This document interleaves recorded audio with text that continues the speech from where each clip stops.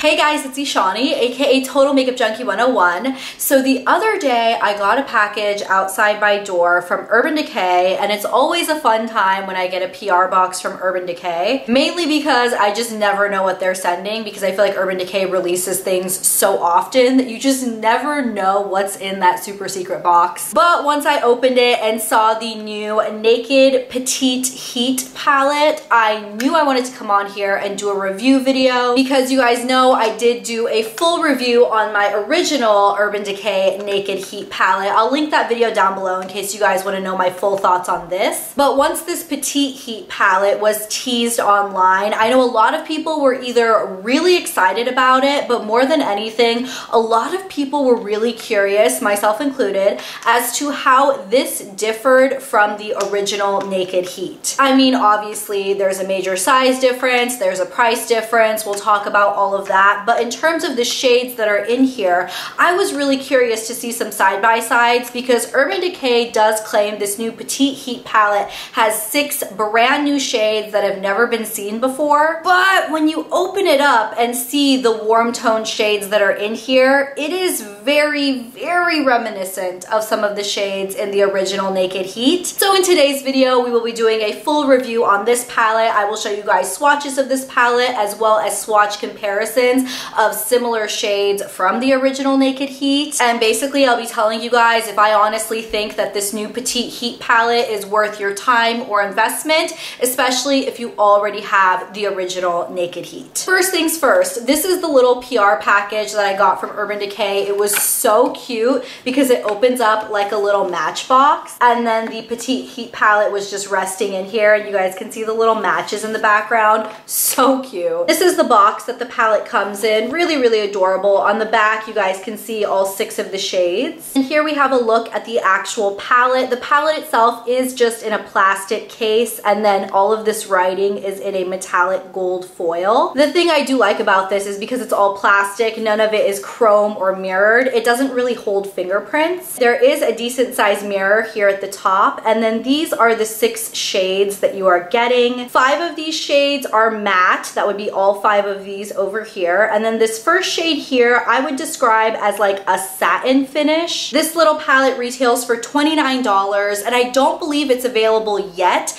but it should be available really soon. And as far as I know, this is a permanent palette to the Urban Decay line. Let's go ahead and jump right into full palette swatches so you can see all 6 of these shades swatched on my arm. Here are all of the shades that you're getting in the new Naked Petite Heat palette. From left to right, we have Inhale, Vibrate, Hot Spell, Wild Thing, Heist, and Strike. So now let's go ahead and discuss the formula of this palette. Like I said, there are 5 mattes and 1 satin. In terms of the mattes, these shades are really, really powdery, which I do feel like makes the formula really, really blendable. I had absolutely no issues getting these shades to blend on the eyes. Considering how powdery they are, I didn't have any fallout using these either, which I was pretty shocked by. They're really pigmented, they're easy to build and blend. Honestly, I don't really have any issues with this formula. In terms of the formula of the satin finish, it's quite a bit less powdery than the mattes, but again, had no issues. It delivered full pigmentation if you packed it on with a flat stiff brush, but if you used it with the fluffy brush, you could also really blend it out as a brow bone highlight. Quality wise, I don't think this palette has any issues. I'm very happy with all of the colors and the formula of all of these colors. Now let's go ahead and discuss the color selection of what's in this palette. Okay, let's be perfectly honest with ourselves.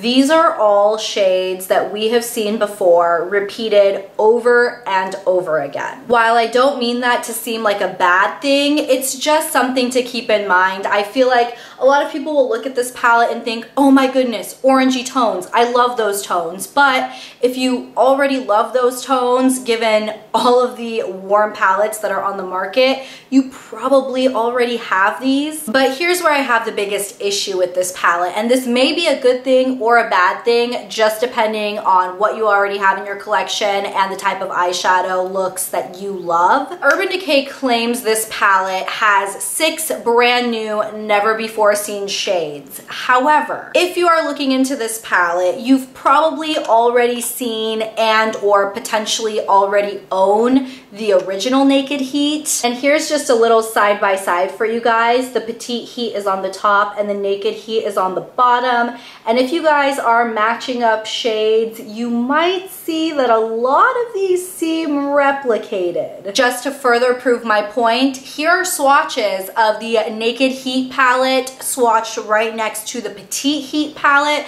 The Naked Heat is across the top of my arm and the Petite Heat is across the bottom. You guys can see that I matched up some shades. Inhale from the Petite Heat looks just like Ounce from the Naked Heat. Vibrate from the Petite Heat looks like Chaser. Hot Spell looks like Sauced. Wild Thing looks sort of like He Devil. Wild Thing is quite a bit more orange though. He Devil does have a lot more brown in it. Heist is just like Cayenne and Strike looks just like Enfuego. So yeah, Urban Decay, what are you doing to us? Do you think that we wouldn't notice that when you swatch these palettes next to each other, 5 of the 6 shades have almost identical dupes? I mean, it would have been different if Urban Decay said, hey, we took 6 of the most popular colors in our original Naked Heat, put it in a nice, slim, compact, travel-friendly palette for you guys, and we didn't try to be sneaky by changing up the names, honestly, for no reason, because the shades are practically identical. I just feel like that's a little weird. I mean, again, did they think we wouldn't notice? Because it's pretty obvious. If you are a fan of the original Naked Heat and you really do like any of those 6 colors that I mentioned that are almost identical in the Petite Heat, you might actually enjoy the fact that this is a smaller palette, it's much more travel friendly, it's much more compact. The Petite Heat is a really nice way to have some of these staple matte warm tone shades in a really small travel friendly palette. Or if you're someone who really didn't want to invest in the original Naked Heat, maybe because you weren't a fan of the shimmers that were in here or whatever the case may be, in that case the Petite Heat might be exactly what you're looking for, because this is a way that you can get some nice warm colors to pull in with other palettes you might already own. Perhaps if you haven't jumped on the warm eyeshadow trend bandwagon quite yet and you're looking to dip your toe in but you don't want to invest the $54 in this large palette,